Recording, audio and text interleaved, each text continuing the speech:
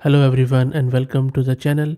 If you are trying to swap a face in any image and getting this error which says unable to install insightface automatically, please try run pip install insightface and you already have run this pip install insightface and still it's not working, then in this video I am going to give you a solution for both Windows and Linux.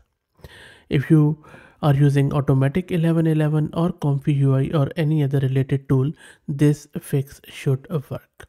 If you don't know what these tools are, please search my channel with the name of them and you should be able to find those tools easily.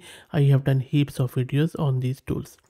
Okay, so let me show you the solution. Let me clear the screen. I am using Ubuntu Linux here, but this solution should fix for any flavor of Linux, plus it should work for any Windows version too.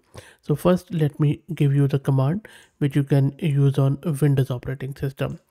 For Windows operating system, just wherever you have installed your stable diffusion web UI or automatic 11 or even comfyui, just run this command. So what this command is doing, wherever your Python is installed, just with that one run this command python.exe -m pip install and then this whole path. This is going to install it for your Windows operating system. For Python 3.10, if you're using 11, just can change this 10 to 11 and this should work.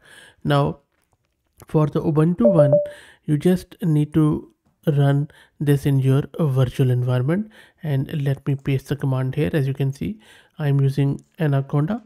For the Conda, all you need to do is to run this command conda install -c conda forge insightface. So let me run it and it is going to install it on your local system. While it installs, let me also give a huge shout out to our good friends at AgentQL. AgentQL is a query language that turns any web page into a data source. It works on any page, whether it is public or private, any site, any URL, even behind authentication. And it really makes it so easy to extract data from web pages quickly, easily, and at scale. And I will drop the link to their website in video's description, so do check them out. Let's go back to our terminal and then just press Y here if it asks you, and then let's wait for it to get installed. That is going to take a couple of minutes. And that is all installed. Let me clear the screen. And now when you would run it, you won't see that error. You can either run it with Xformers or without. And this time you can see that there is no error, it's gone. And our automatic 1111 is launched.